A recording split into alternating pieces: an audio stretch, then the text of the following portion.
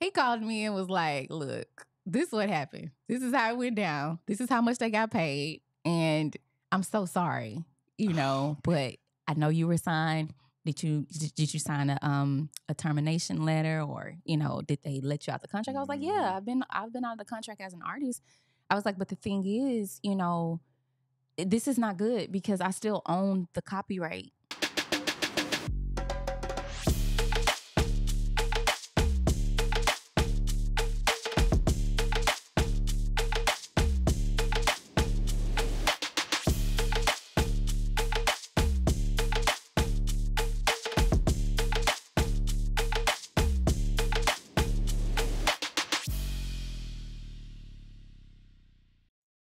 All right, ladies and gentlemen, welcome to another episode of the Indie Unplugged. My name is Vaughan, of course, and today I have an amazing guest with me, Miss Tami LaTrell. I'm going to, as I always do, I take a moment to introduce all the guests, right? Give them their flowers. So here we go. Tami LaTrell, a visionary in the music industry whose influence stretches far beyond the confines of the recording studio. A multi-platinum Grammy-nominated songwriter, Tami has penned hits for legends like Whitney Houston, Keisha Cole, and so many more, earning her a respected spot in the annals of history. Her transformative journey from artist to advocate led her to establish the Mezzo Agency, where she champions the rights of music creators, ensuring they are fairly compensated for their work. As the founder and CEO of the Mezzo Agency, Tami has not only recovered hundreds of thousands in unclaimed royalties, but has also been pivotal in helping to really, this one for me was probably the biggest one, the Music Modernization Act. She was very pivotal in establishing that act, which really changed the way that artists are compensated in the digital age. So ladies and gentlemen, join us today as we delve deep into Tami's journey, her history. Tami, welcome. Thank you so much, welcome to the Indie Unplugged. For having me. Thank you You're for the welcome. intro. Yeah, let's get the clap. I'm glad to hear. Appreciate it. Absolutely. It's been a minute. It has. It's been a minute. Well, I mean, January. I think January was the last time I saw you. Was the last time? Yeah. And a lot has happened. This is August. Yeah. That's a long time. It comes by so fast. So fast. I'm like, what is going on? We only have 5 more months left? That's it. In the year. That's it. Yeah. Good. I'm hanging on. Hanging on. I know you're extremely busy. Yes, I am. So thank you for taking the time, waking up on a early, Saturday morning to be here. Yes, and shout out to my daughter because I just dropped off at track practice, but she was like, "Mom, isn't your interview today?" And I'm like, "It is."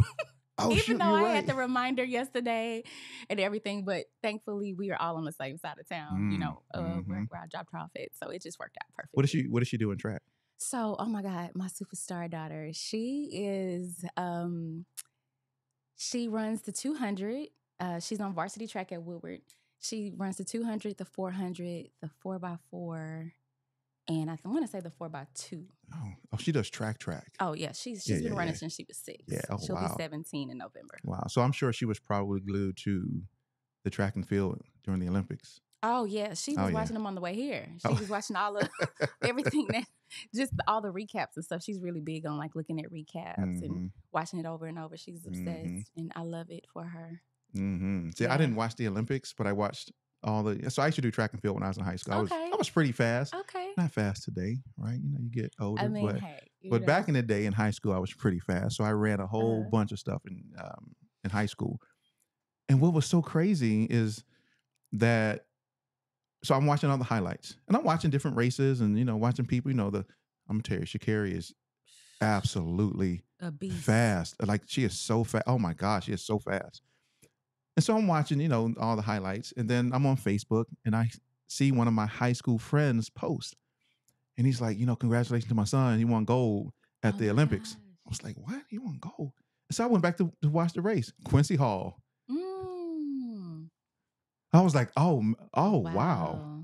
He pulled that. That and won that gold. Yeah. But I didn't. Really did. I was like, wow. I was like super proud for my high school friend. Right. Like right. your That's son his just son. your son won gold. It's possible. It's everything's possible. Yeah, and she's been talking. My daughter's been talking about being an Olympian since she was 6, 7 years old. So, like, I have, dedicated my life as a track mom. Making sure that she has everything she needs. All the hot days of sitting out at the track meets all day long. Bringing snacks and making sure she's hydrated, and it has been definitely a journey, but she is incredible at what she does, and she really takes care of herself, and mom's rooting her on every step of the way. That's what's up. That's why I can't wait to see highlights of her Yes. in the Olympics. So we've already started compiling all of her races from since from when she was younger. So I have a Dropbox full of all of her videos. Wow.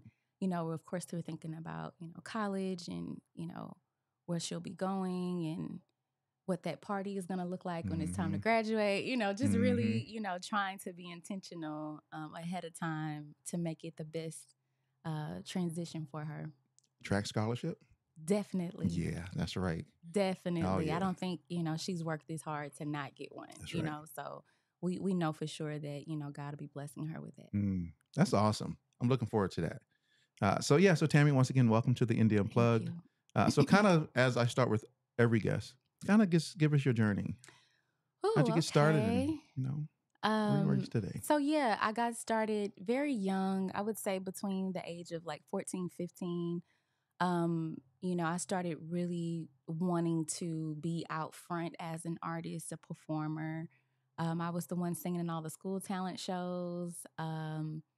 Had a girl group in middle school, and just kind of at the school, just being that girl, like, oh, she's gonna be a singer one day.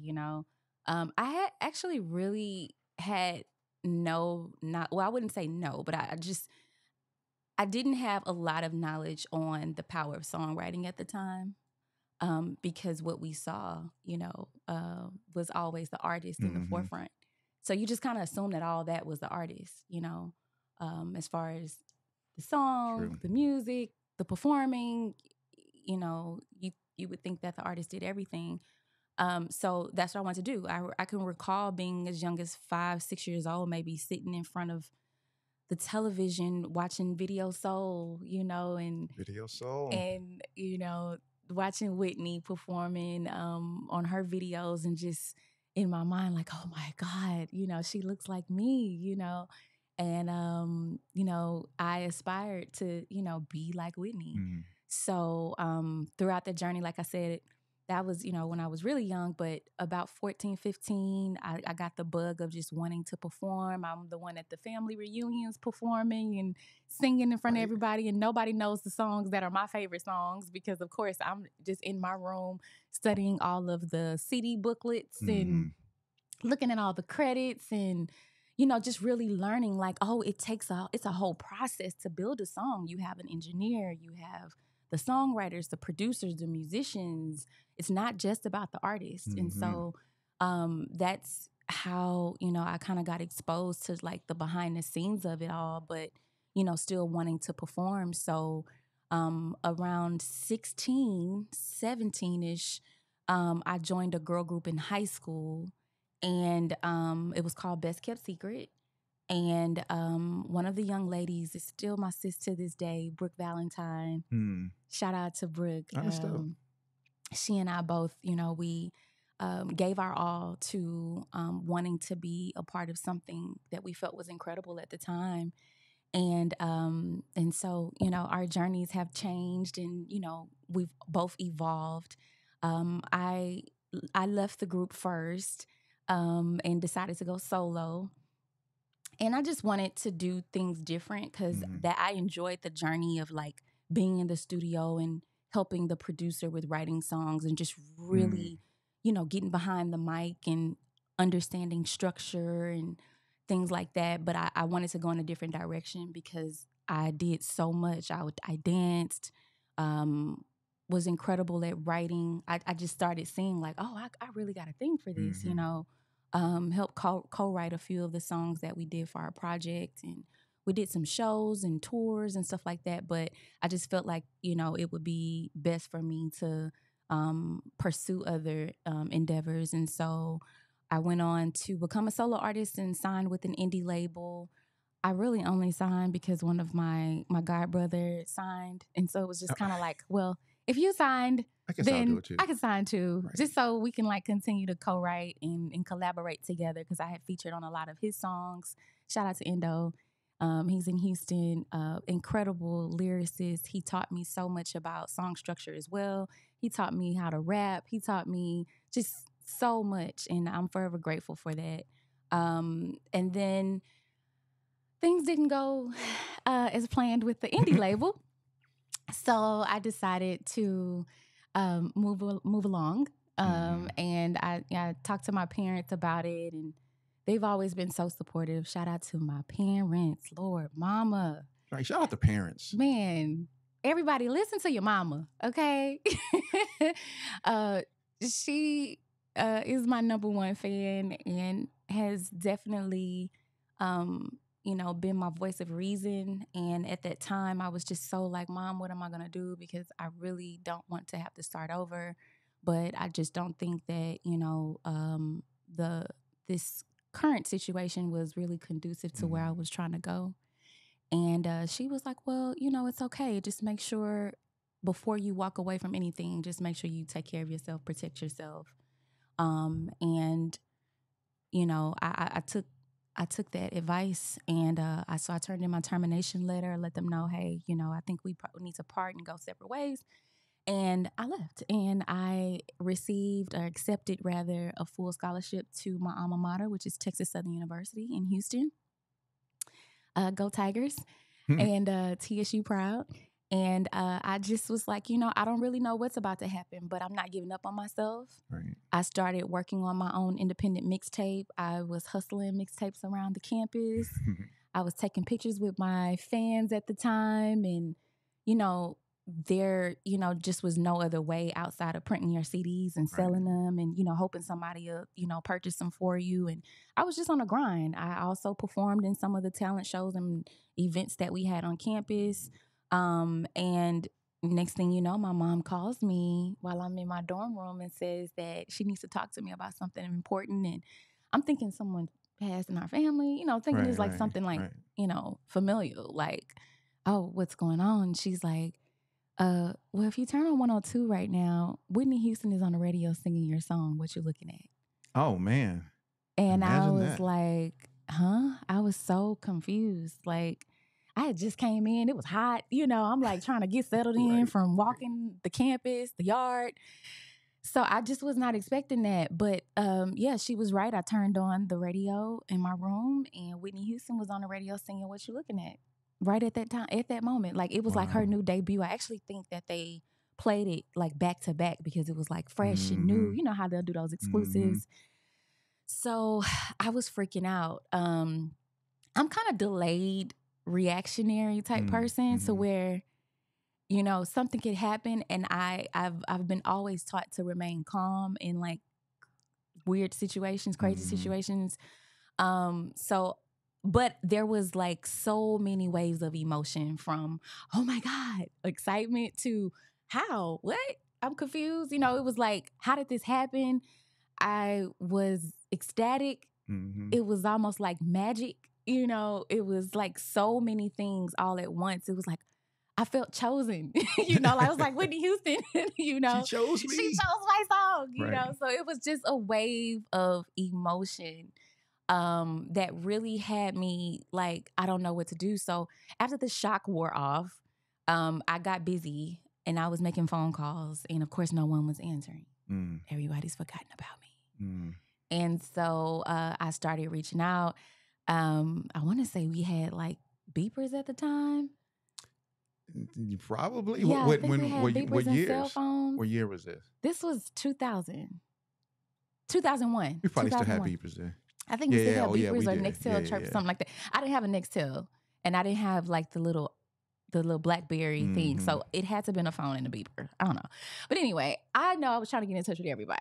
by any means of communication that I could, and I just kept getting no pushback, pushback and no response.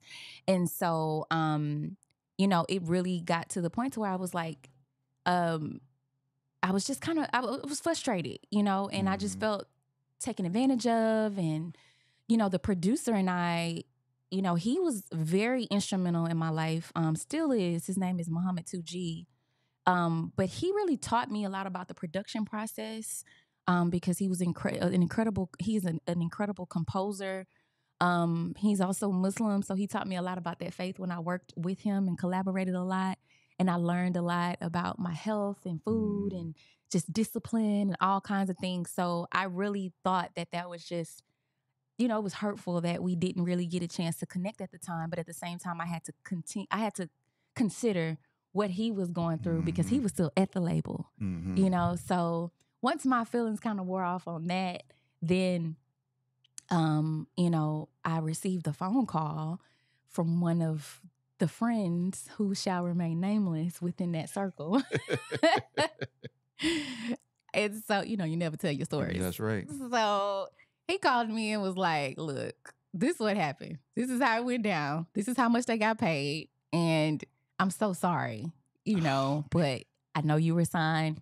Did you sign a termination letter, or did they let you out the contract? I was like, yeah, I've been out of the contract as an artist.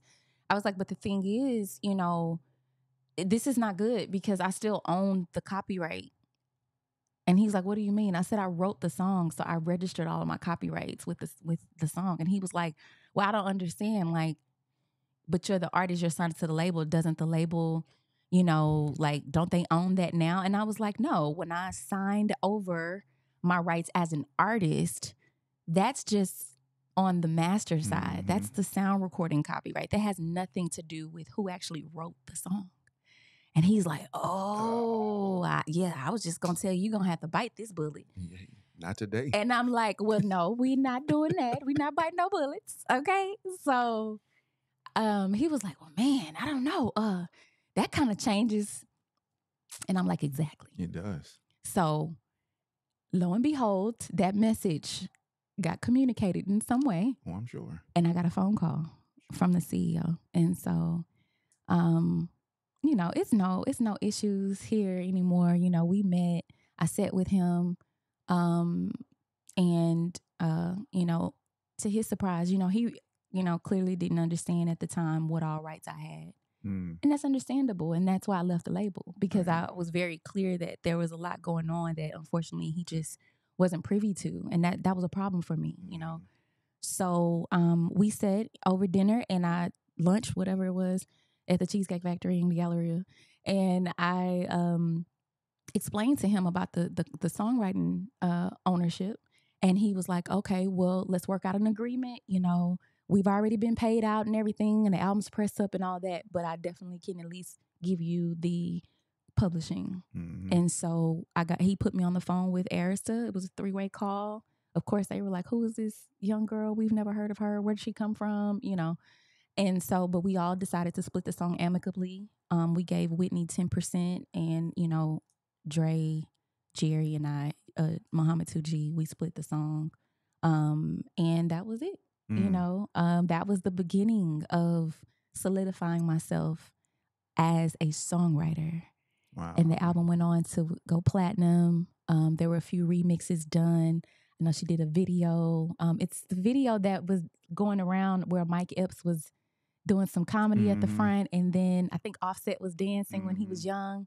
Wow. And so that went viral, and everybody's like, oh, this was Offset when he was in Whitney Houston video. So that's the song that I wrote.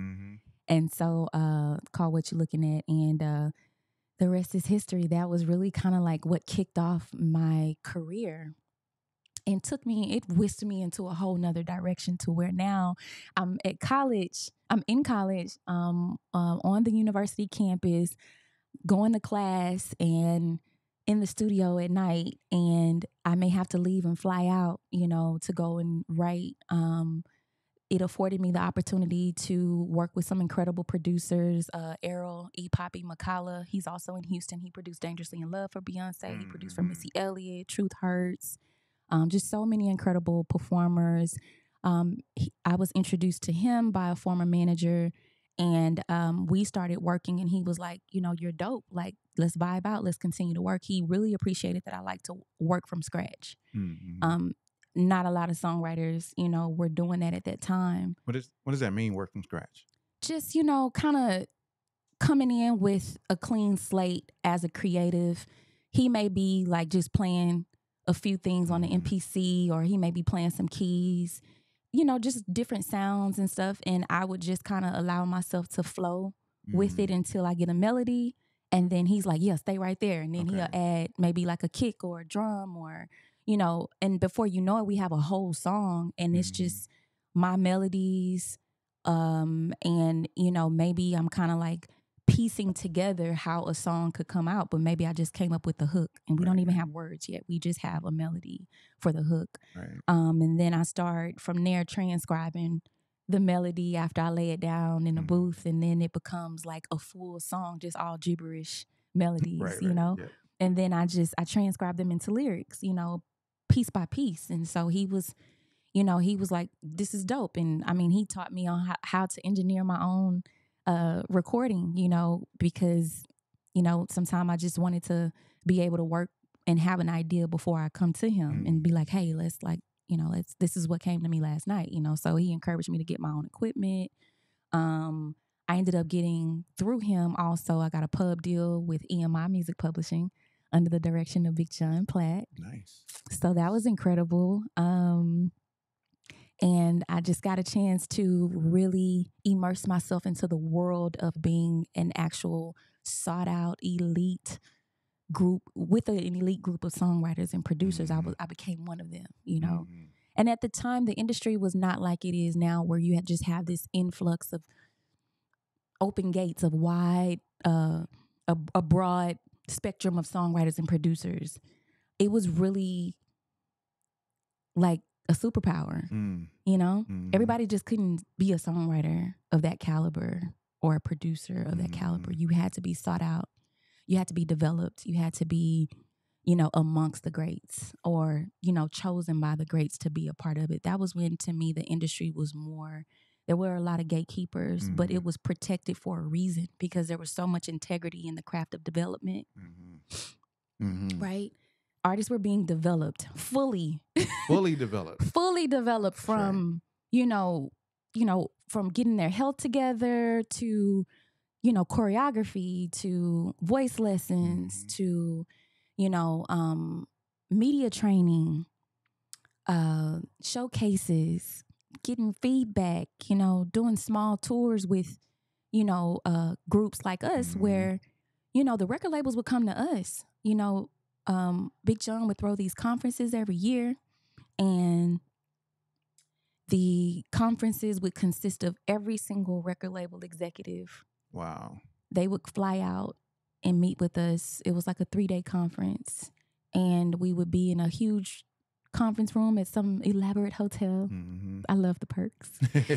And, we would be in conference all day with them, discussing their projects, their new artists, the current artists, what they're working on, how well they've done, how, badly, maybe a project didn't do too well and they're trying to go into a different direction. But they were very transparent with us. That was how I met L.A. Reid, Jimmy Jam, Terry Lewis, Sylvia Rhone, just the greats, I'm just so grateful to have had those memories. So many executives, and it was just really life-changing for me. I can go on and on, but I also got a chance to build a bridge and connect and grow friendships with so many songwriters and producers that I'm friends with to this day. We're like the veterans now, and we just kind of have that, that knowing that, we were able to experience what the music industry was compared to what it is now. Right. And so, you just kind of like look at each other like, dang, like look at all that we've accomplished and the type of money we used to make back then compared to the type of money that's out there now. So, I mean, it's a win-win. But at the same time, we miss CD sales. Okay. Right. Oh yeah. So just to, I didn't want to, go on that whole tangent, but I had to put that out there that, we have definitely, being a veteran in this business now for over 20 years, we have definitely seen a decline in the way writers, producers, creators make money. And so, my career going on, in writing for EMI and then, being able to be sought out for certain projects privately, to where they just have these like private writing camps and all that stuff and nobody knows about it and you got to be hush and sign NDAs and all that type of stuff. It really afforded me to, establish myself at a very young age. So one thing I didn't do was drop out of school. My mom was like, stay in school. Like, no, you stay in school. Okay, still. Because you'll be the first to graduate with your degree in our family. We need this. I'm also the oldest too, so I have a lot of, younger siblings looking up to me. Pressure, no pressure. Pressure. Setting the example, yes. Right? Setting the example. So, and then also I was still writing, I was still traveling. I was still, back and forth, in and out of campus or whatever. I remember one day I came into my roommate. This is before I moved out and got my own place. But my roommate was like, so are you going to go to a college party with us at any time? Like just one time maybe? And I was like, I've never been to a college party. And I'm at a HBCU. Like, so the parties are what they are, of course, because I started going. And I was so happy to have had that experience where, I still had a budding career.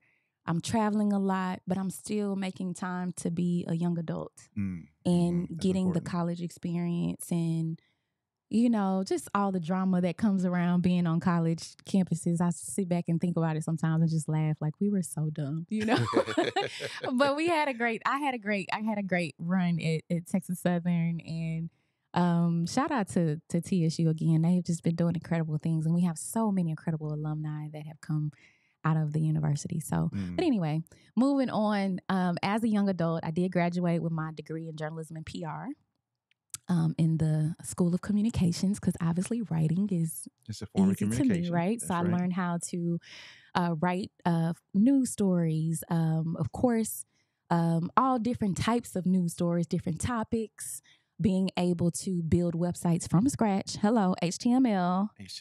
The mic is on, like Prince says. we built websites when there were no templates. No templates. Okay. It was all HTML. All HTML. You got to put your little, your ahref equals. Exactly. The whole language. What was crazy is when remember I told you I had accepted a full scholarship. That was in computer science. And I changed my major within my second, because I had to declare my major. So before I declared computer science, even though I had already been in the program, I was like, I don't know if I really want to make it hard on myself with me being so creative and having to leave and work in and all that stuff. Yep. But computer science, it was like different. I had to sit in rooms that were really dark and cold and quiet. Yep. And we were doing a lot of binary numbers. And I just was like, this ain't for me. So I was like, I want to be around something that encourages me to write and, really be creative. And so that's how I ended up graduating with my degree in journalism and PR. I specialized in advertising and marketing. And then I also minored in business. So I went to business school my last 2 years and just got the whole gamut. But Tami got the whole skill set, y'all. I'm telling in case y'all don't know. It was a real plan. Y'all don't know. It's real plan, real skill sets, right? It was a real plan because I was like, I don't know if I'm going to go into anything media like after it, but I know that that is an integral part of the future. I knew that, there was going to be a change in all of this. It wasn't just going to be analog DAT tapes and all that type of stuff anymore. But I wanted to at least be educated once I knew that we were dealing with like the web, the internet and stuff. So I felt like just having an idea about media, advertising, marketing, because I've always been obsessed with that. Like Boomerang is one of my favorite movies. Isn't today something with Boomerang today? Something with Boomerang? Is it? I gotta look it up. I gotta. What do you mean? I saw a post about something about Boomerang today. Is it an anniversary? Is it like an anniversary today? I don't know. Oh my God, that would be so epic. But yeah. I'm a researcher. I got to figure out Right. is that true or not. But I did see somebody post something up about that today. Yes, I was obsessed with that whole entire world of just understanding how ads came about and how people, when that movie came out, it was just like, oh my God, that's something I could possibly do one day, But anyway, that's what compelled me to kind of get the background and not only being able to know how to work in a newsroom and actually craft stories from start to finish and also be able to work on the beat, like when you got to turn something in like within 5 minutes, and then the reporter has to get on air and talk about it. And, you have to be the one behind the scenes, like giving them the cues and all this stuff. So I really got that background. And then I was like, well, I need to know business. I need to just period. I know I'm going to be a businesswoman one day.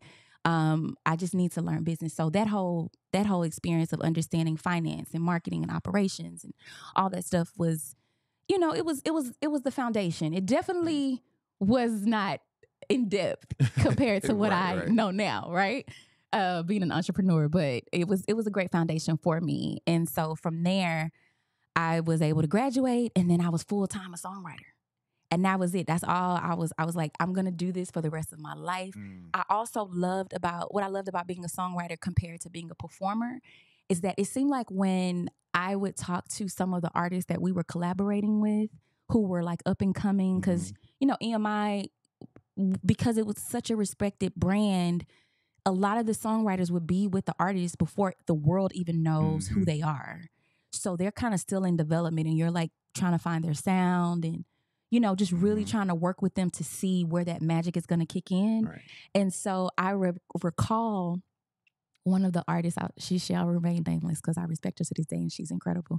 But I remember her being so exhausted as an artist because she has all these deadlines.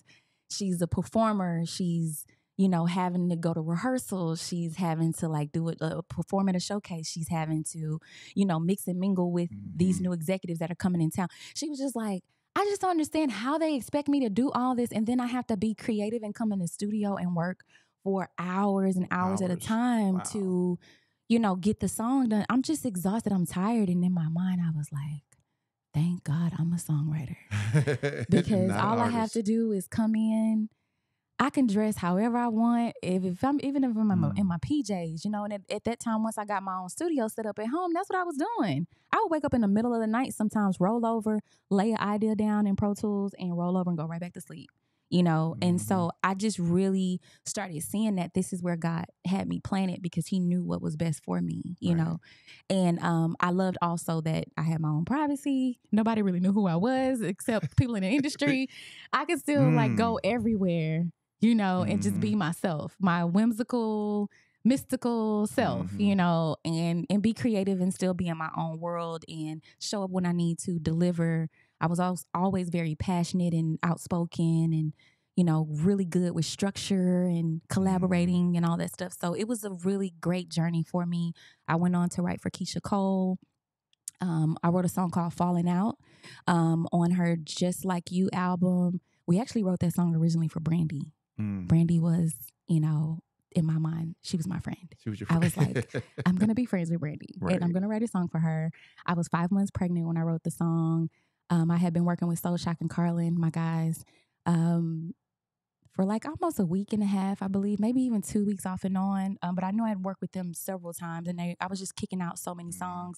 And I'll never forget how that song came about because, like I said, I was 5 months pregnant.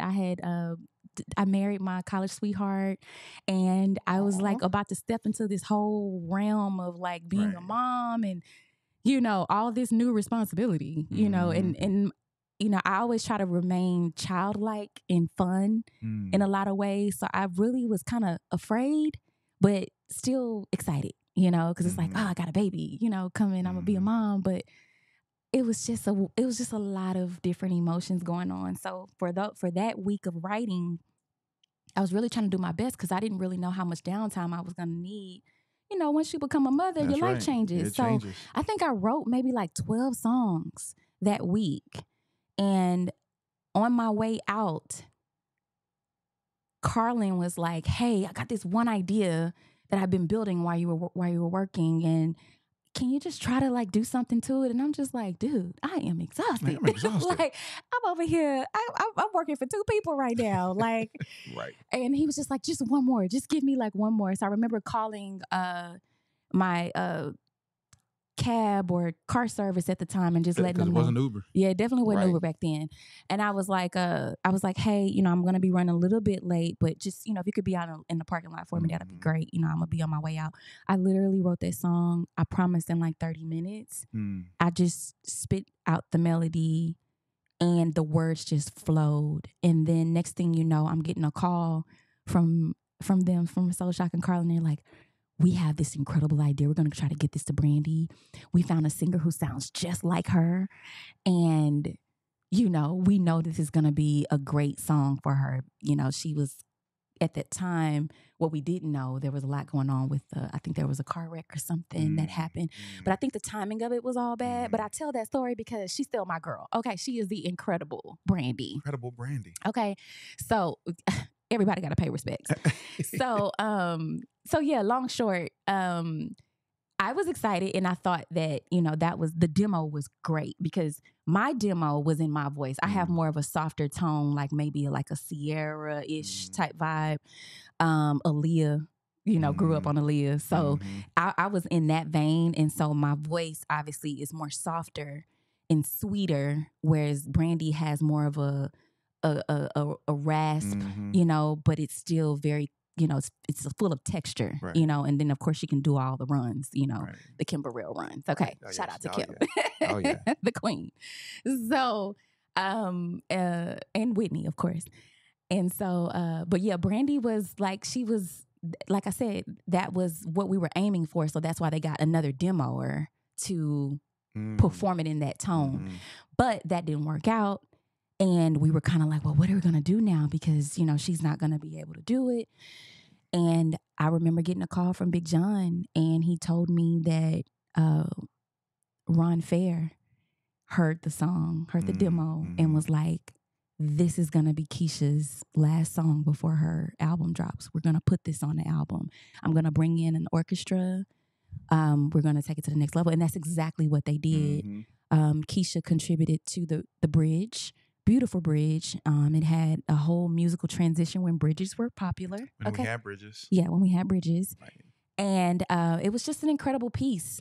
So if y'all, I've had so many people say, oh my God, I didn't know you wrote that song. That's one of my favorite songs. If y'all haven't heard Falling Out, go listen to it. It was perfectly, it was produced perfectly. And I was very proud of it once I heard the final. And so that went on to also go platinum. The Whitney Houston album went platinum. Keisha Cole's album got nominated for a Grammy and also went platinum as well. And so I was just like, oh my God. And now I got a baby in my tummy and I'm about to be a mom. And, you know, so yeah, that transitioned into me writing again, more, you know, writing more songs and being sought out even more. Now the demand is there. And I'm like, I got a baby now. So we got a studio in our home and, you know, it's like daycare and I got her on my, you know, she's in my lap and I'm writing and performing and I mean, not performing, recording, engineering. I'm doing it all. And so that was for that first 5 years, of my daughter's life. We were there in that place of, you know, I would travel every now and then and still go to the conferences and things like that, but obviously not as much, in the studios all over the country. You know, I had to be at home and just, you know, making sure, you know, I was a wife and, you know, making sure that, you know, was taken care of and, you know, you got more family now to tend to. And so it was just, it was an incredible ride. It was a journey.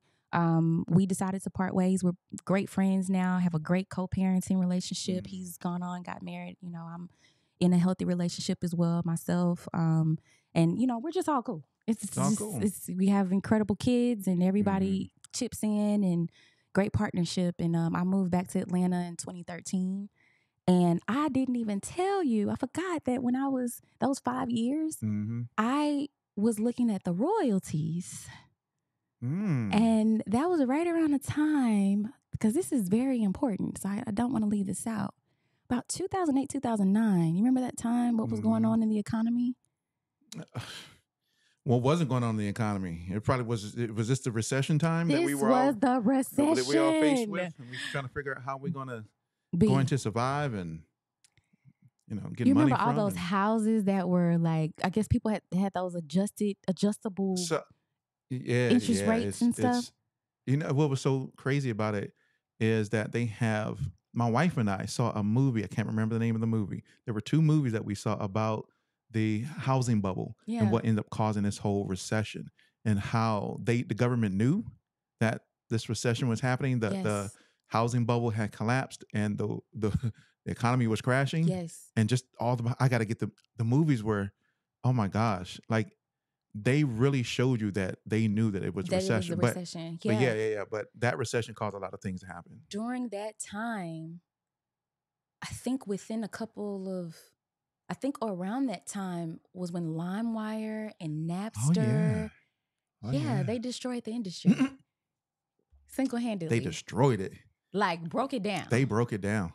They did. And now you have all this file sharing and MP3 files. And, of course, we're new to email. Oh, we have the same thing we have today then. Just in a different format. Oh, my God. So we'll get there. And I was like, okay, so what's going on with these checks? Because of course you had you have your publishing coming in, but now we have a new way that people are consuming music.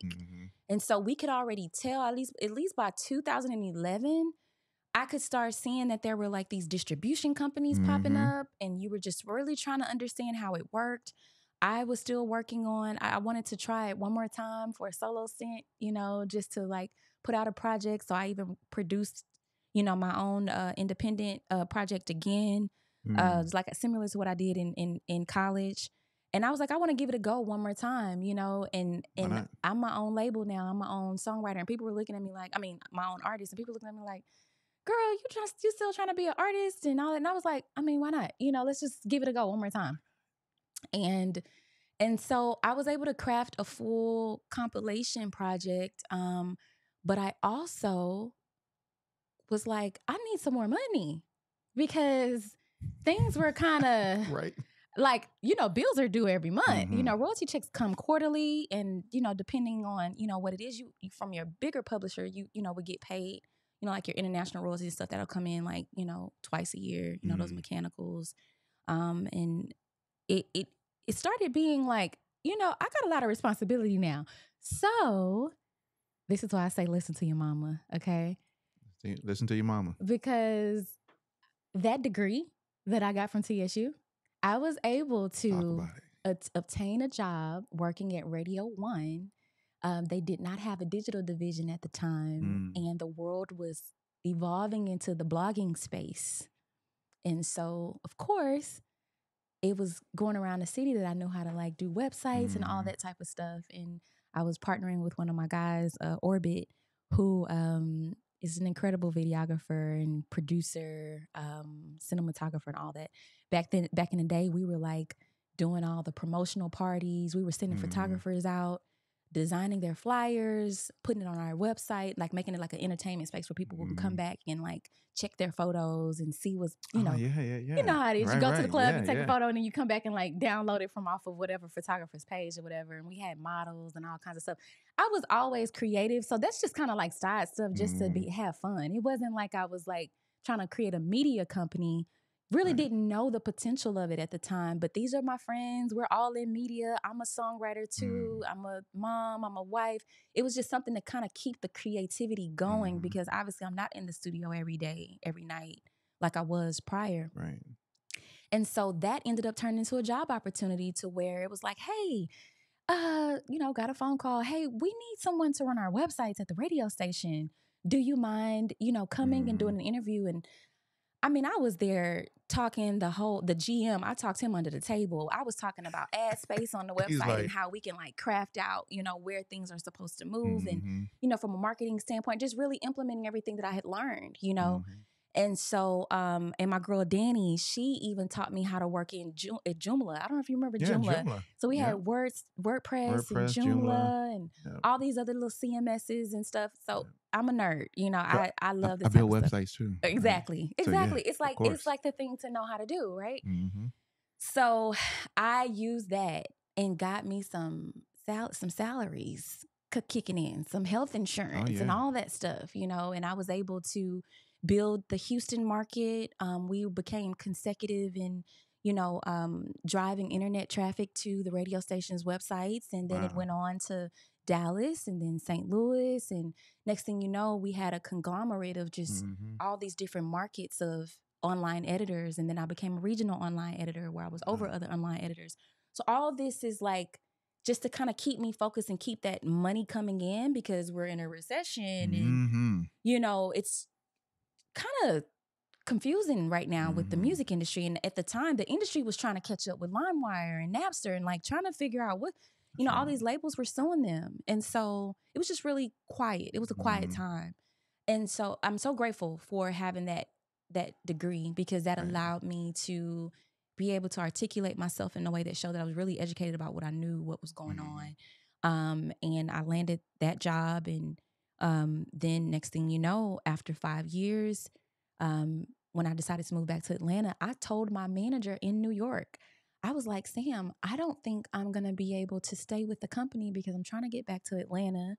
I really want to focus back on my music and all that. And he was like, girl, you can't leave us. Like, he was like, where look, you going? I got a position in Atlanta for you. You know, Ricky Smiley is looking for someone to help with the digital locally.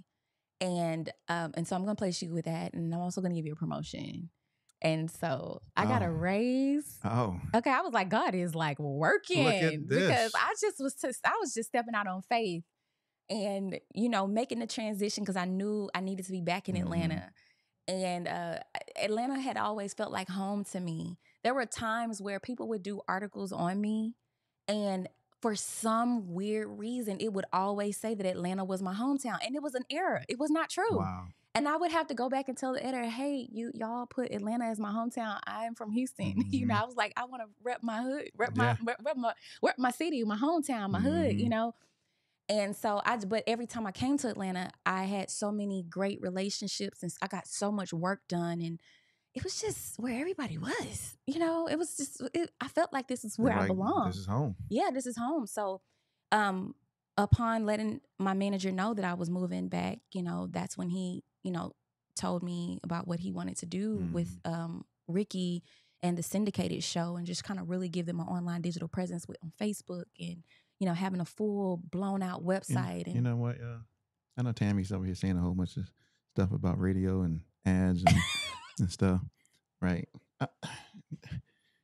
You do consultation, Tammy?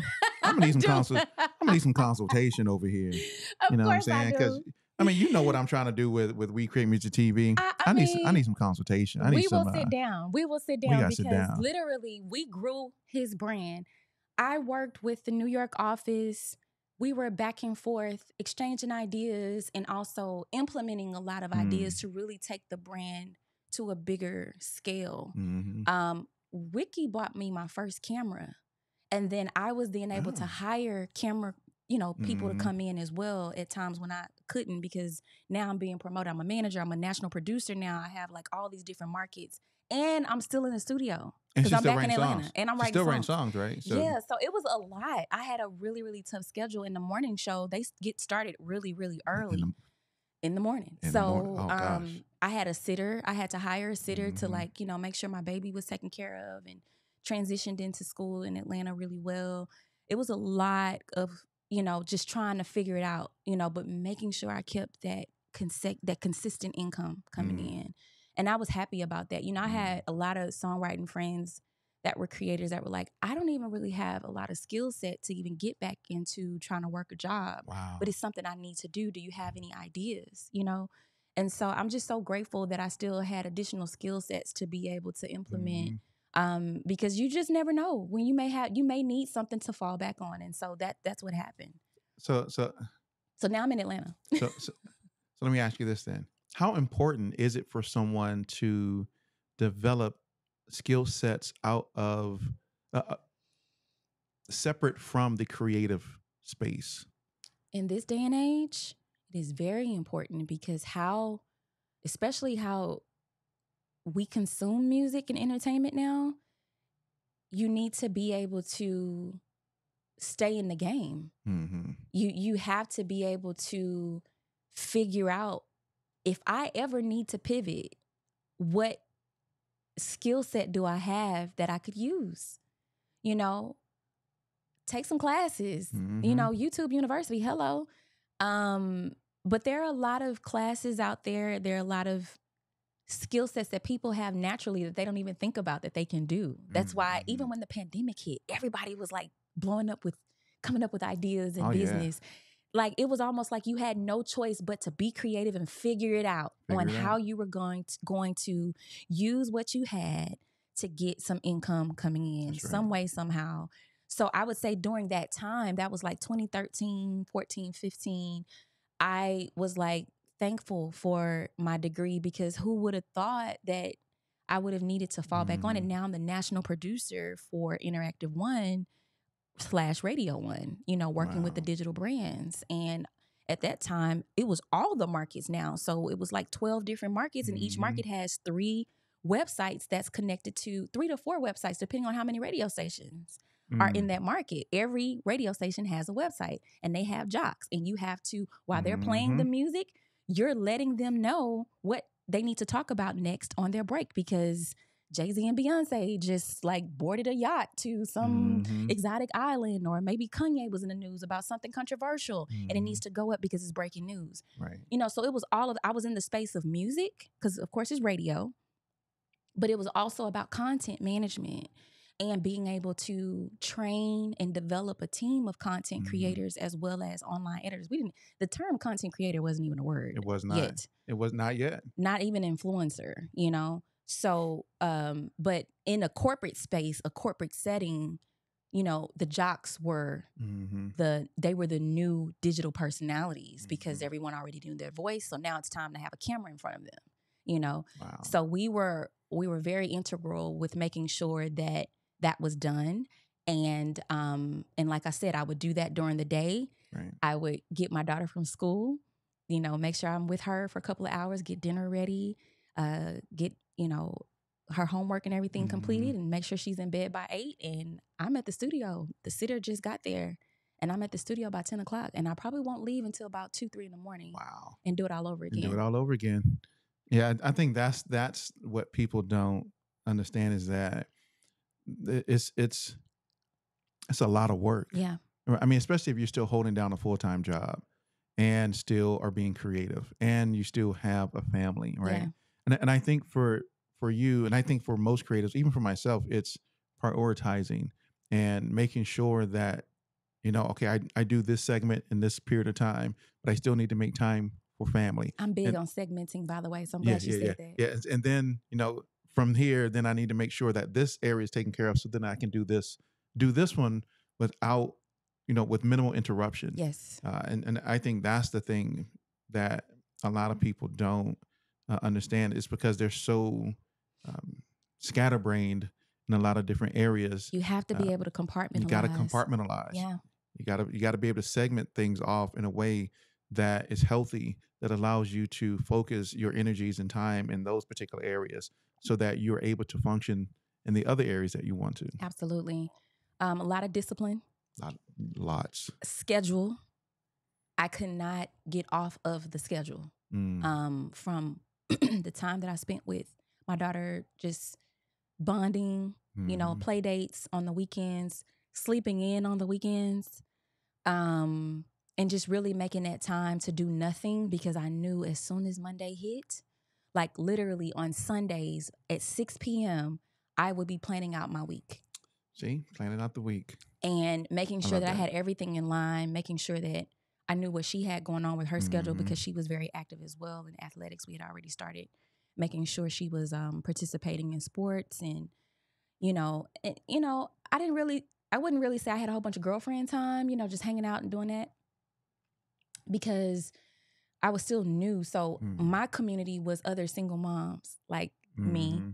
So we would do carpooling and things like that, and kind of like, you know, maybe she'll single go on a date. Things. Yeah, right. She'll go on a date and she'll drop her kids off. You know, right. We kind of rotate and do things like that. But I really didn't have a lot of like girls' night out type, you know, stuff, because I just really wanted to to maximize the time. So even if I'm at home and I could be out like at a club or something like that, I really was like, I need to work on this song. You know, I need to work on this idea, or, you know, there was always something to do that was a bit more productive. And I just always have chosen the latter, you know. I love that. And I think that's a component that is missing, especially today. Now, I don't want to say it impacts everyone, Right. but there are people who you can tell what they really want to be in by where they spend most of their time. Absolutely. Right. And so you have people who's like, well, yeah, I'm at the club again. Like, yeah, but you know, what about the song you're supposed to be writing, or the album you're supposed to be dropping, or the studio session you're supposed to be in? And once again, right. Priorities. It's all about priorities, right? It's all about priorities. It's all about boundaries. What you allow to come into your space. What are you allowed to take up, you know, your time, your energy. And I think that's what, and it's always that. I know where people truly want to be by where they spend a lot of their time. Yep. Whew, yeah, it was definitely a time for me. I really had just, I really overworked myself to the point to where I had already been diagnosed with anxiety panic disorder in 2012. I don't really talk about it as much because I've been able to like maintain and manage it for quite some time. But my therapist talked to me and was like, you know, you operate at a very high place of energy and productivity than the average person because your brain is operating in so many different areas at the same time. You got all these things probably firing at a rapid off pace, right? At a rapid pace because you're having to think, you know, from so many different perspectives. You have to be a creator, you have to be a manager, you have to be a mom, you have to be who you are authentically, you know, just a human, you know, but being in that mode of having to make decisions for so many different people because you manage a full team and then you have a manager above you that you still have to, you know, report to and things like that. It really put me in a place of like, just kind of, my body just shut down one time and I just literally felt paralyzed for like 2 days. Wow. And that's when the diagnosis came and I was like, oh, wow, this really exists, you know? So by the time I got to Atlanta, I had been managing it, you know, from that point on. It's just certain things. I had to change my diet, my eating habits. I had to work out more. So now I'm adding fitness to the equation, a fitness schedule. And you got to put that in your schedule? You got to put that in the schedule as well. Right. You know, I changed a lot of my foods. I wasn't drinking as much. I don't drink at all now, no alcohol at all.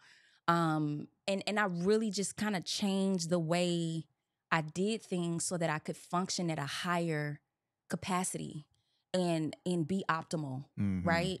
That was really important to me, but I started seeing that it was also starting to break me down, you know? And so I love the corporate setting. I didn't too much particularly care for like the antics in corporate and politics, the politics of it all, red tape and all the things you got to, and just things you have to deal with, you know, just because some people lack integrity. I'm not saying I dealt with a lot of that, but there was a lot. Exist. There were things that were going on that I didn't want to associate myself with. And it also made me uncomfortable. And so I decided to part ways with Radio 1 Atlanta. And, you know, I still have great friendships from that relationship and, you know, still cool with a lot of the Radio 1 family, Interactive 1 family. But I just felt like it was time to move on. And I also wanted to take a stab at what I initially came out there for, was to work on music full time. Because remember, I was trying to quit in 2012. And it was like, well, it's 2013 before I actually moved there in April.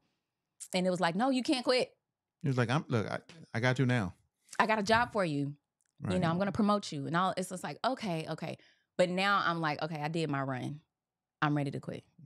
And so I, you know, just started like doing all these little side jobs again. I started doing mobile apps. I started doing websites. I started. Yeah, I'm definitely going to have to do some consultation. Oh, man. I started doing so much. I was like, I just got to figure it out. And now I'm working full time in business, you know, because I'm an entrepreneur now. So I need to study how to be an entrepreneur, you know, and I was able to do that, worked with some incredible people to kind of mentor me along the way. I never forget this young lady that I was working with, that I was introduced to. Her and her husband had a real estate, they had a tax business at the time. They hadn't yet gotten into fully real estate. And she was like, you just need to write your termination letter and just your resignation letter. She's like, you need to write your resignation letter. And I know you haven't turned it in yet, but just write it. Just write it.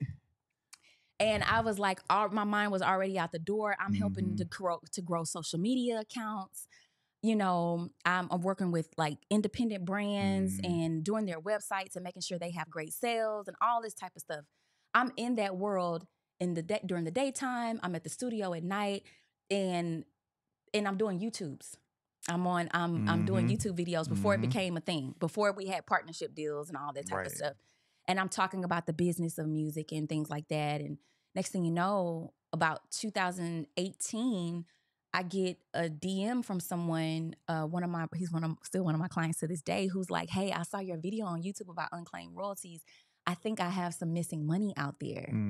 And so that was the beginning of what came to be Mezzo, because I ended up finding out that he had $80,000 in unclaimed money that he had not. 80 grand. 80 grand. 80 grand. That was unclaimed. You know, obviously we don't know how much is there when we're going after it, but it was definitely sitting there. You know, he produced some incredible work on Queen Naja's album. She was like the YouTube sensation, social media sensation at the time, was very popular. Her albums were going platinum. I think that album, and those 2 singles that he produced went platinum.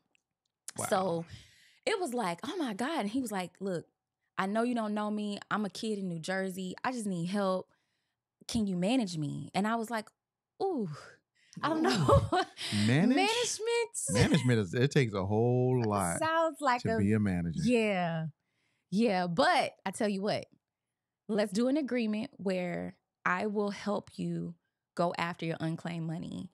And at that time, of course, I know a lot about publishing because, you know, exactly, I'm in the publishing game, you know, as a songwriter. But I had to kind of turn on the behind the scenes business side of publishing because now I'm becoming an administrator.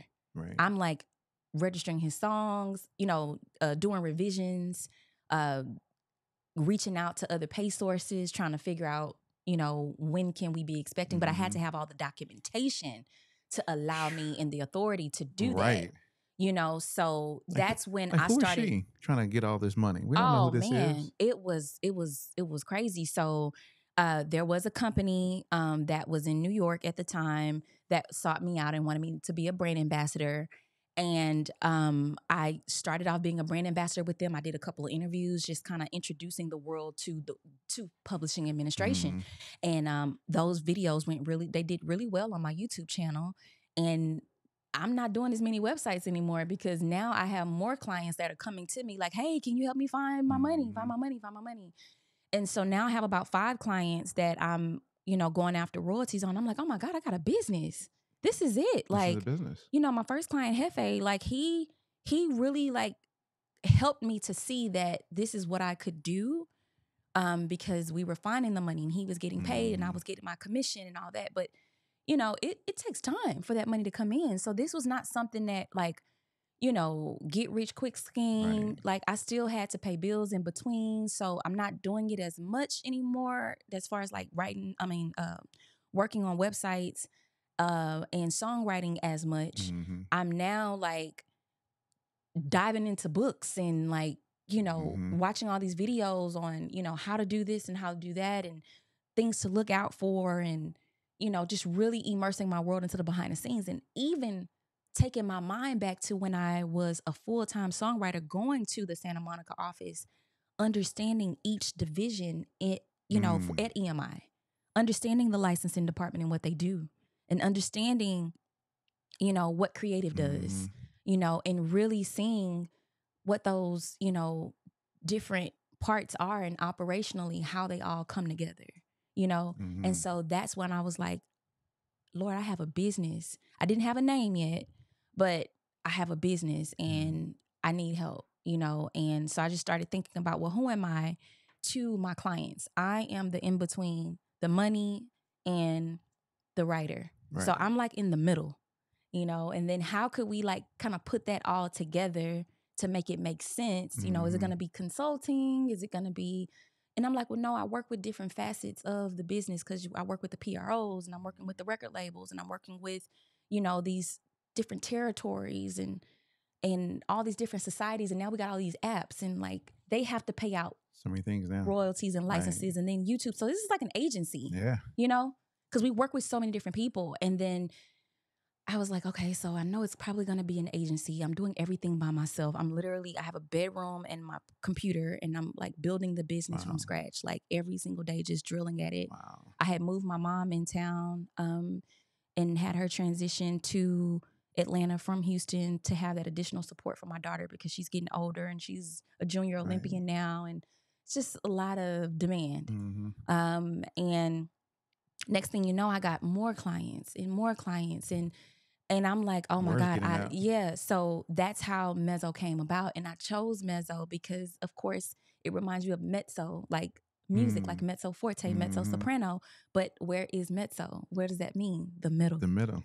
And so praise God. Thank you, God. Thank you, Lord. That. And so that's how Mezzo was founded. That's how it all came together. And I may be off with like how, the timing of everything, but overall, that's how it came about. And, we've been killing it. They've been crushing it. We've been crushing it. They've been crushing it. We actually, as of September 2023, we have found, claimed, matched, and distributed out over $1 million in unclaimed royalties. Wow. So I'm so proud. And they're just sitting out there. Yeah. In some box. Hovering. In some just waiting. Places. Yeah. For people to claim them. But you have to have the right paperwork.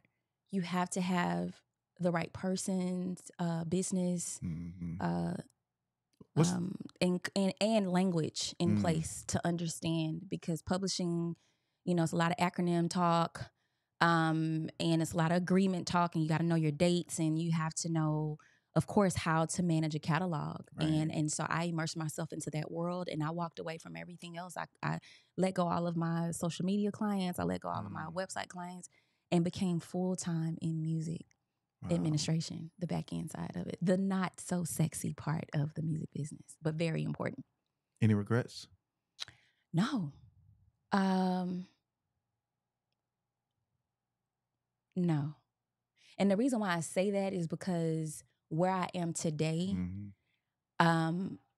if I made any regrets, then that would be kind of like not being appreciative of the journey that I took, because it was hard.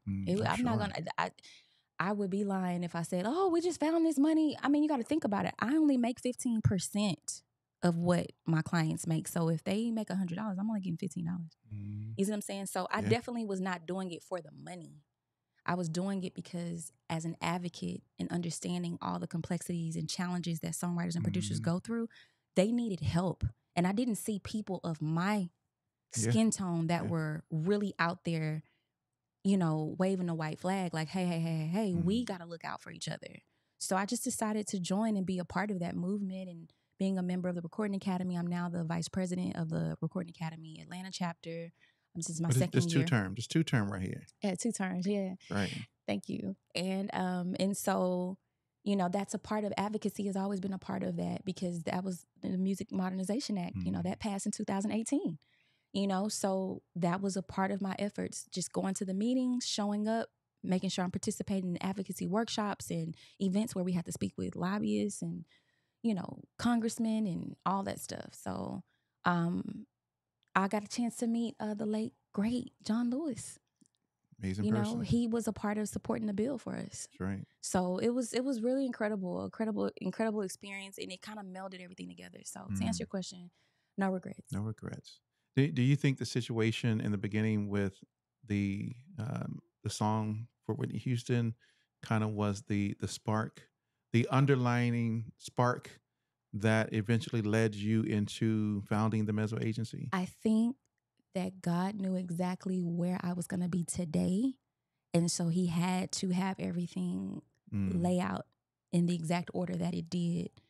to make me understand the importance of protecting my rights. Mm-hmm. You know, it was already, to me, destined for me to do the work that I do today.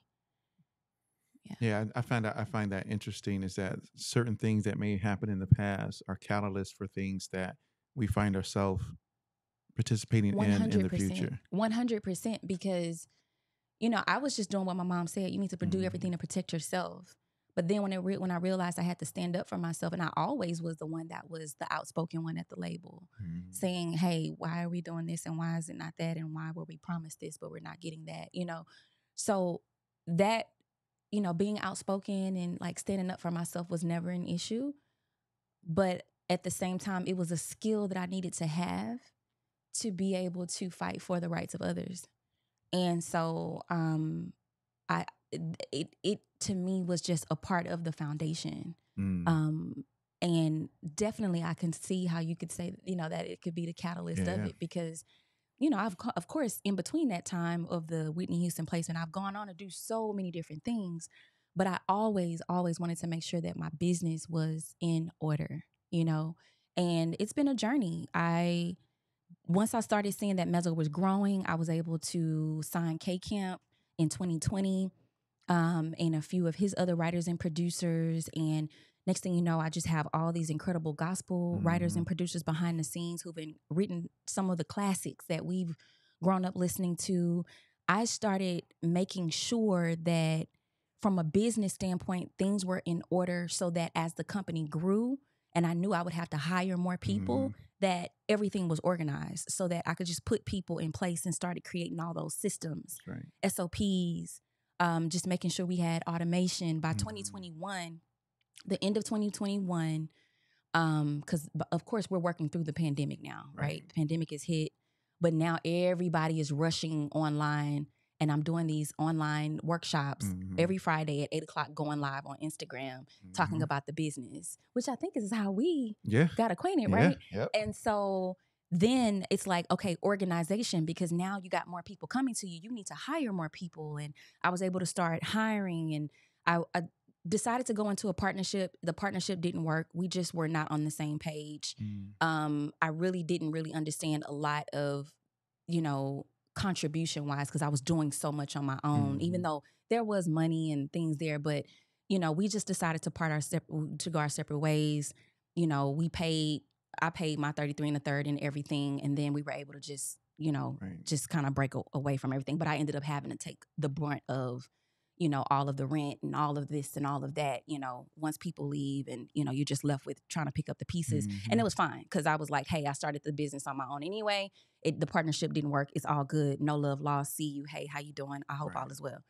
But I was able to move on and started hiring a team. And thankfully, I had the automation, the systems, the operations already in line. And then I was chosen to be a part of Goldman Sachs's 10,000 Businesses program. Yeah, I know. And that's when it was like, oh my God. I didn't know nothing about nothing. You know, because now I'm around all these, I'm talking about business experts, moguls. I'm sitting with so many people in class who have like made millions and millions of dollars. And I'm in class every day for a year learning how to build a business from the ground up, from everything. So what I thought I learned at TSU, that was, like I said, foundational. But this was intense. And I was working, we had an office off of Ellsworth Industrial. Then we moved to Peachtree. And I'm in class 4 days out of the week at my office while I'm in between work. You know, and my assistant, my operations manager, everybody's kind of coming in and like, hey, you got class in like 15 minutes, so you're going to have to wrap up that call. You know, just really making sure I stayed on schedule. Then I had to pick up my daughter from school, you know, and that's like an hour away, you know. So it was a lot of just making sure that everything that I had, that schedule, that discipline, that just all of that, I literally evolved into an executive like within three years. And it was intense. But it was the most incredible experience. I graduated from there in 2023, I believe, from New York. I can't remember the years, but you can go to my Instagram. You'll see. It It's was on either there. 2022 or 2023. I think I started in 2022 and then graduated in 2023. And then from that, I also, I forgot to mention, I got my certification in copyright law from Harvard. And that was also, it was a very intense, international, global type program that immersed me into the world of understanding intellectual property. I thought I was going to be an attorney, but I changed my mind after kind of realizing that the work that I do, it doesn't require me to be an attorney. I can work and collaborate with attorneys, but a lot of them need my services because they are not so, they're not granular when it comes down to registrations and collections and distributions. They really want to focus on contractual, transactional type of processes. And I respect that, but I'm really intense when it comes down to like organization and finding money and doing the research and things like that. So I went to law school for 2 years, but I was like, nah, I'm cool on that, And just talking to some of my lawyer colleagues, they were like, girl, like you are doing it. Like if you want to do it, cool, but you're doing it already, So that's ultimately how I, evolved into where I am now. Once I saw that I had the business sense, I still wanted to make sure I educated myself by going back to school. I will go back to school. She's like, I'll go back to school. Look, I don't mind. She's like, I'm not a stranger to education. No, because it's so important. You need to know the intricacies of the business. It's so many people that have businesses but don't know how to run their businesses. And that is very vital. And I think that's probably one of the biggest issues I see with the term entrepreneur. Oh yeah. Is you have a lot of people who have businesses but don't know how to run the business and sustain the business. Right? They don't understand processes, systems. SOPs. They like SOP. Somebody's gonna watch this and go, "What's the SOP? What's the standard operating procedure?" Man, like y'all look it up. What's the work process? Right? Like how do you start to develop the back end well enough so that it can automate and maintain itself? Automation, marketing, right? And then auditing your company. Like every quarter, like we not only audit our own clients to make sure that they have everything in place and all their songs. Like all of my clients will receive an email from one of our reps at the company to say, hey, we're just checking in. We noticed that you have a couple of singles out, but we don't have the registrations on that. We have our forms set up to where when they do have registrations, they can put those in. It automates and sends to our registration team. Like I have a full spectrum of a company that several different departments that manage all of the facets of publishing to make sure that even when I'm asleep, business is being handled. Even when I'm out traveling, on vacation, doing whatever with family, that the company is still running. And it took time, but it 100% got me to a place now to where we're about to revamp and do a whole nother marketing, campaign and, some of the things that we did that helped bring us where we needed to be to start really gathering a lot of clients. Now we're ready to go to the next level of what that is. And I love the fact that we're a boutique agency because it doesn't make the pressure as heavy, but at the same time, it really allows me to be able to see the growth and then also dream a little bit bigger, because I know where we come from.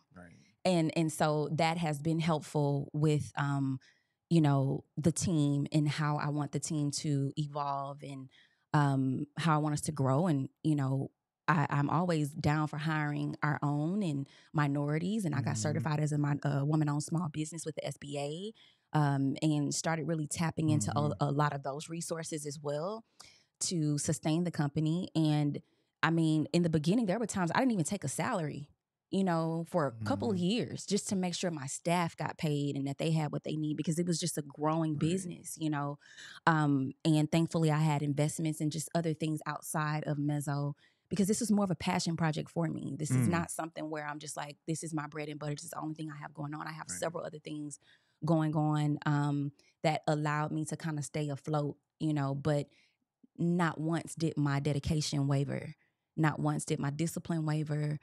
I wanted to make sure that, my staff felt like they can reach out, open door policy, and also learn at the same time, because I'm still learning. I'm learning how to run the business. And it was kind of lonely, and then even my clients, just making sure they felt comfortable and connected with me. Right. Having those one-on-ones, That's important. hey, what are you guys working on? How's everything going?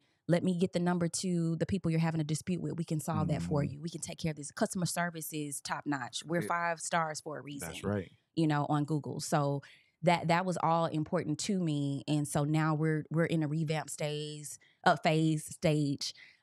where, we're going to be taking things to the next level. 2025, 26 is going to be like incredible for us. And I've had to do some consolidation, with the company as far as like, our team, but now the productivity is increased. So we scaled and then, we downsized first in order to scale, and became then a little more lean. Became a little bit more lean. So that you can scale appropriately. Oh my God. Yeah. And so that has helped us, but now we're like going into like that third phase, of like, scaling in a major way to where now I'm going to be just the founder, right. And I'm hiring some superstar people that are coming in that are well-versed in the industry, that are going to be, really helping to take the company to the next level. So what part do you see AI having in the future of your operations? Oh, it's already a part of my operations. The automation that we have, from our newsletters that are being generated that go out every month, to a lot of the copy, social media copy that we do, to a lot of the accounting that we do, with our bookkeeper and our accountant, our CPA, just making sure that certain rules and behaviors from our spending and our budgeting, as well as commissions and all that, and making sure we have savings and all that for a rainy day. You just never know. I wasn't even thinking about that, in the beginning, because I'm just trying to get my clients paid. But now it's like, well, in order for you to grow, you still have to be able to take a portion of your commissions and make sure that is put aside for savings and investment for the business. I wasn't thinking like that, in 2019, 18, 19, 20, but now that's where my mind is now. It's like, oh, so that's how these labels and publishers, the major ones, that's how they're surviving. They're actually, investing their commission, their money. And then a lot of them have ownership. We don't take ownership for any of our writers' songs. They own their songs, their copyrights at 100%. But a lot of those publishing companies take ownership. Yeah. And then I learned from just working with so many different private equity firms and how their mind is. They're buying up catalogs now, but they don't have administration. They are buying up catalogs. So they're owners with no operations. So of course they're consulting with us on assisting them with making sure that catalogs are being managed, and and that licenses are being cleared, and that the writers and producers and publishers that are still owed money are still getting paid, based on set agreements and LODs and things like that. So it's just been a whole nother level of it, and I'm so grateful to have been able to experience it from the ground up, and then kind of be able to watch it all expand, but still be a part of that. I take myself out of my business and look at it from the outside looking in, because it helps me to be able to see like, oh, okay, I see how this is going. Okay, so when I did this and that, like that's how my brain works. And then I put myself back into it and say, okay, this is what needs to happen next. This is how you're going to create your organizational structure. And this is how things need to run. And this is what you're lacking. And this is what you need to do. So you have to save up money for this in order for that to work, because this is what's going to help your songwriters and producers get paid faster, be able to file claims in a more, a quicker manner. When disputes and conflicts come in, how quick are we going to be able to resolve it? How is that being documented? Are you making your writers and producers aware of all the PRO changes that's going on, and all the delays with, royalties and everything that's going on with MLC, and, all the money that was on hold from all the streaming providers that got paid out, and how that's going to be distributed out. Just making sure I'm sending out those emails and keeping them educated and informed about what's going on with their money. that's a part of sustaining the company. That's right. You know, not just the financial, you know, not just the marketing, but really still being a part of their life and their processes of being creative, Right. you know, and just letting them know what's happening on the back end.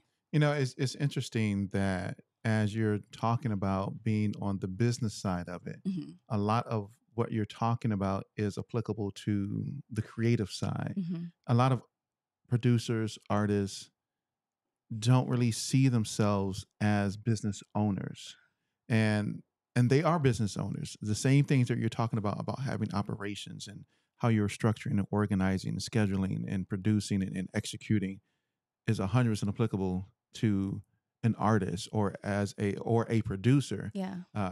And just trying to figure out how to apply or for them to learn those same type of things Mm-hmm. so that they are able to run their businesses effectively, right? Mm-hmm.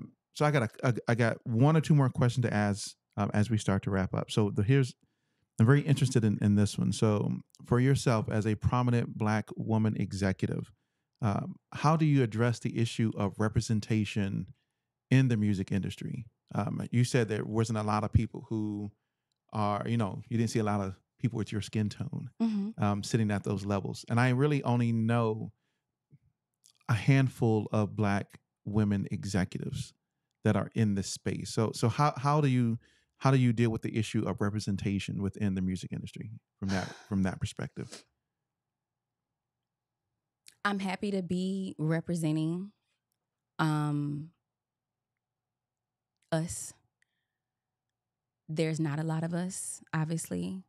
But what I don't get caught up on is trying to just make that about what it's about. Mm-hmm. You know, I understand you need to have certifications and things like that for a benefit. Like, prime example, I was talking to some executives Thursday, and they were like, you know, we have all this money and 25% of it has to go to small businesses, and, you know, another portion of that 25% has to go to minority-owned businesses. So we need you to boom, boom, boom, you know, follow through on this and that, because we know that, you know, you'll be able to qualify for all this money. And I'm like, oh, sure, no problem. I'll have this done, certifications checked off, whatever. But I don't let that be the driving force of why I'm doing this, because ultimately we're all human and we're having human experiences in the creative realm of songwriting, producing. Right. And that's, I mean, there's no color. There's no color. It really isn't. So I do have majority of people of color on my roster, but I also have white clients. I have Hispanic clients. I have Indian clients as well. And of course, Black, you know, like I was saying, and all, you know, they are all, you know, people of color. My staff is I have one European, an Asian, a few Asians, I'm sorry, because they're on the other side of the world, but yeah, quite a few Asians. And I have, you know, Black and Hispanic, you know? And so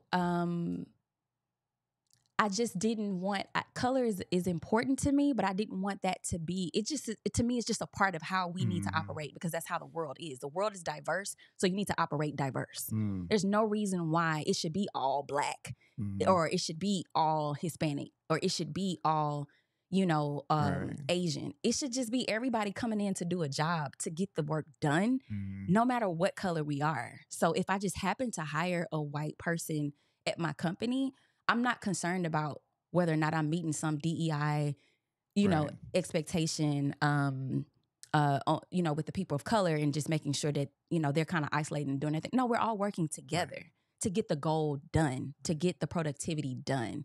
And I'll be quite honest, there have been times where I've had people that are of my skin tone that don't want to work. Okay, so that's what I was about to ask. That was a follow-up question right there. See, I'm glad you said that, because that was the follow-up question. As far as being in Atlanta, where that is the so I'll give you an example, right? So when we first got here, my wife's a business owner. She's an entrepreneur. She knows all about everything you're talking about systems, right? That's her thing. That's, right. I mean, it's mine too, but that's And so when she first got here, she does women-owned business workshops. Awesome. And, I need to link oh with yeah, her. for sure. Oh yeah, she's out there, right? So y'all do need to link for sure. But that was what she faced when she got here, because for the workshop she was starting to put back together, and people would ask her, "Is this a Black event?" And she's like, "Well, what do you mean? This is a Black event? Is it only Black people that you're going to have at this event, or is it going to be multicultural? You're going to have white people, Hispanics, Asians?" She said, "This is the world. God made the world. He made people of different ethnicities and cultures and backgrounds. It's open to everyone." "Well, we're sorry, we can't participate." It's like, oh, it was like a culture shock from moving from St. Louis to here. In St. Louis, everybody wants to work together. Except if you went to a different high school. But no, let me tell you. Let me make sure I'm saying this clear. I love Atlanta for the richness in the Black culture. It was definitely a culture shock for me to walk into the city. I mean, the federal courts downtown, and to see so many judges that were Black on the walls. I had never seen anything like that in my life. Right. Ever. Coming from Houston, we were the minority, okay? And we were, in our area. And I've always been the minority. But to come to a city where there was so much Black culture, where we are the majority and all of us have businesses, you have attorneys and dentists and, women in the beauty industry and people in the music industry and we're all Black. Don't get me wrong. I had a huge sense of pride. Okay. But bottom line, when it comes down to my business, I'm looking at who's actually doing, who's competent, who's actually competent, who's able to do the work and who's able to stay focused and who's able to follow through on tasks. Because at the end of the day, nobody is working as hard as me. You know why I know no one's working as hard as me? It's because I know every single position that is that's being operated on, because I did it all you had to first. Do it all. I had to do it all first. So, it's not about just trying to be a Black owned business with all Black people. Like, okay, that's great if that is your thing, but that is just not how I operate, because that's not even how the world operates. We have to work together. We have to. And yes, if there is an opportunity where funding comes in and it benefits me because I am registered as a Black owned, a woman owned small business or minority owned small business, then of course, I'm going to be able to apply for it and I qualify for it. But that's because of what our culture has faced with, just being disenfranchised and things like that. I believe we're owed that anyway. That's what we should, that's a part of what, not to get all, there, because I can go there, but, when you think about reparations and all that stuff, we can go down a whole nother journey, but we're not. Journey with that. But I'm just saying, when you have done the work to establish yourself as a business, you're actually making income, you're filing taxes and you're paying taxes, okay? Because I owe taxes now, okay? When you start profiting, now you owe. Yes, ma'am. And so, when it comes down to it, I need all the help and support I can get for funding. So we have won grants. I have applied for grants. We got turned down. I've applied for loans. We received a few loans. We've paid off all our loans as of 2023. We have one. No, I'm lying. We have one more loan that we're working on paying off. But all those small little loans that we pulled to get the business up and running, those have been paid off. So when it comes down to financial health, it's looking good. But that didn't come from just me being all just Black. Right. I love who I am, but I also had to work and do business with people that were not of my color in order for me to get the funding. That is a part of that's a part of what's owed to me for the work that I've put in. That's right. You see what I'm saying? I do. So and I may ruffle a few feathers with this, but that is just my mentality from my experience and for what I've done to establish the business in the way that it is. And no, it's not perfect. Yes, I'm an independent. I do not receive funding from any other record labels and publishers, because that was a lot of things. That was something that came up, was like, well, who's behind her? I know she's affiliated with Sony now because, EMI purchased, Sony purchased EMI. Right. So they were like, well, is Big John funding her company? And, is she really working with, maybe Warner is behind her because she has all these relations. And I'm just like, no, Like, I literally got this from the ground up. I took my own investment money that I had, you know, and built this company. Like I said, I didn't even take a salary for years, you know? So make it make sense. Like, and like I said, look at our commissions, right? Clearly, I'm not doing it for the money. This is really a passion project of mine that, you know, if you're not passionate as I am about this business, you just can't work with my company. It just is what it is. I want some people on the team who are understanding that this is a growing business. Right. So it's not going to be perfect. You know, there have been times where I've had to make changes on the team just because there was just not an understanding of what we do and how things work on the back end. And I never want anyone to feel like, you know, we're trying to, you know, like stifle them. If you want to go off and be great because maybe you realize this isn't what you want to do anymore, then go do that. Or I may have to let you go because we just are not aligned anymore, you know. But my experience with running a business and actually getting the certification, knowing how to run a business and how to manage my budgets and how to create my systems and put things into place. Like, I don't even look at what you look like. I look at your performance. I look at how well you're able to follow through on tasks. Do you communicate properly? You know, are you, you know, timely with tasks? Because guess what? We run a chain. So from the time we sign a client and do onboarding, then moving over to the catalog and registration process, that's like a whole 7 to 10 week process that takes time. And if we don't have everything we need because the onboarding wasn't done properly, that slows up this time. And then we can't even get to the next phase of waiting to collect the money because we're still slow and behind throughout the registration process. Like, it's a whole system. So anything that we do that is not timely, that's not efficient, it affects when my clients get paid. And that's a problem. That's a problem. So that's why I have to identify all the time. I'm always looking like, okay, this looks like this is going to be an issue. Let me kind of move this around. Maybe I'm going to, you know, assign this. And I have a great project manager. So, you know, they're always looking where tasks are being behind on and delegating to, you know, to get them caught up and things like that. We have weekly staff calls, everything. Like, it's a real business, and it's regardless of what people may say because it could be unbelievable, you know, whatever. But I'm doing it, right? And my clients are happy. And I've even had one client send me a text message of other publishers that are coming after them, like, "Hey, we know you're over at Mezzo, but you know we can offer you this and we can do that, and we can." And they're like, "Tammy, look at what they're sending me." He's like, "I told them I'm not going anywhere. Like, I love, you know, everything that you stand for. I know that you're doing it from a place of passion, and I know that you have a team and everything's organized. So if I have a question, you're gonna be able to give me the answer. You know, that's important. That's important. You're collecting somebody's money, you know." And so I've just really made that my mission, and it is a labor of love, and you know, it also kind of required me to retire from songwriting because it is a lot, and all that support is important. You know, having a team, having a business operations manager, project manager, you know, having, you know, my copyright manager, you know, licensing coordinator, just having all those places, those positions in place. And then also still running an internship program, an apprenticeship program that allows the development and training. You know, that's ultimately what it's about. I want to be a part of training the next generation of music publishing executives, teaching them the right way. A lot of our interns have gone on to get jobs with Sound Exchange, Warner, MLC.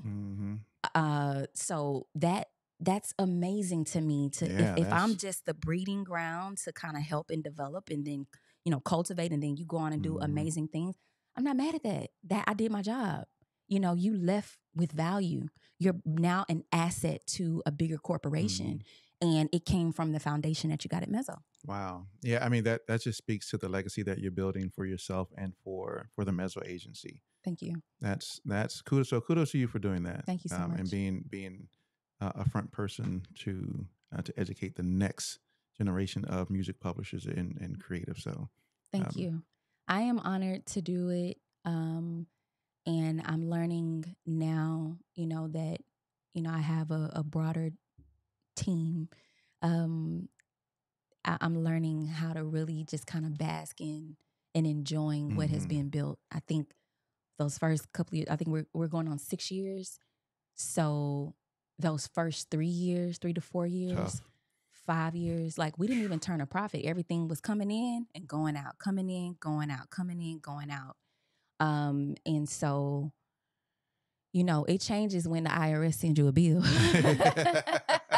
And you like, Oh, okay. this what this feel like? Okay. Yeah, okay. All right.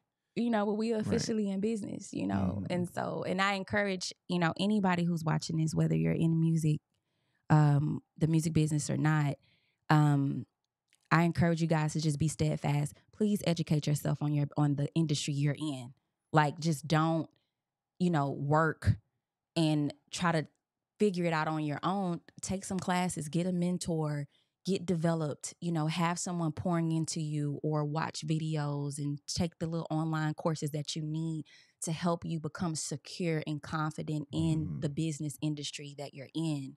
And even with songwriters and producers who are now, like you were saying, having to kind of put that other hat on, take some classes. It's okay if you have to go back to school. It's okay if you have to get a job in an area that you're trying to strengthen, just so you can learn. Because look at the value that you're walking away with, and you have consistent income coming in. It's a win-win. So it's a win-win. I'm never against that. I've encouraged a lot of my writers and producers, well, what is it that you see yourself doing within 3 to 5 years? Is it media? Are you doing more content creation?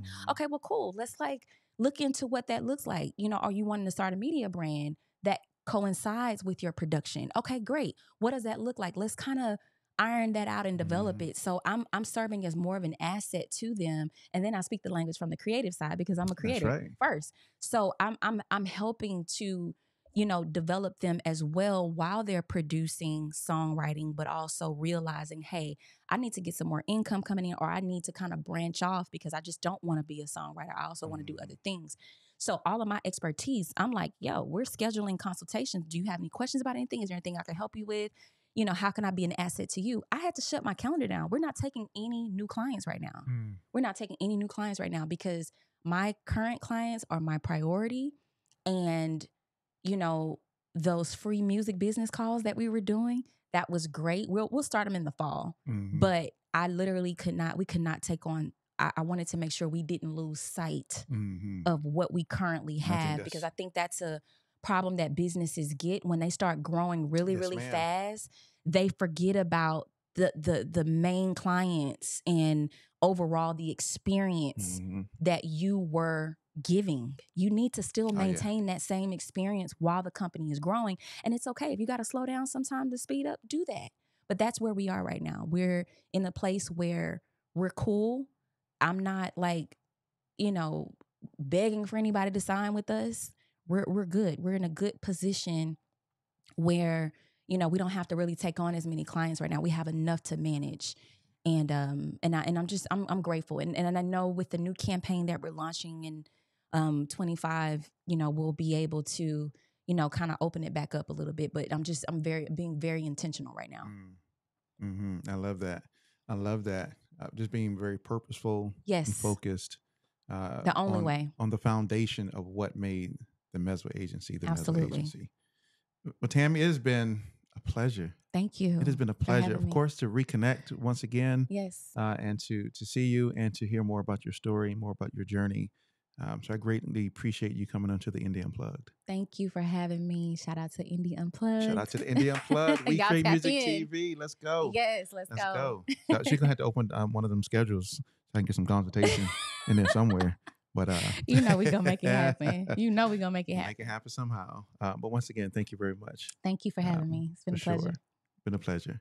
And ladies and gentlemen, once again, thank you very much for attending another episode of the Indie Unplugged. Of course, with myself, Vaughan, and my wonderful guest, Tami LaTrell. Thank you. You can always catch all of our interviews and all of our master classes and episodes and sync masters and our different programs on our website, wecreatemusic.tv. So head over, right? Appreciate you tuning in. Peace.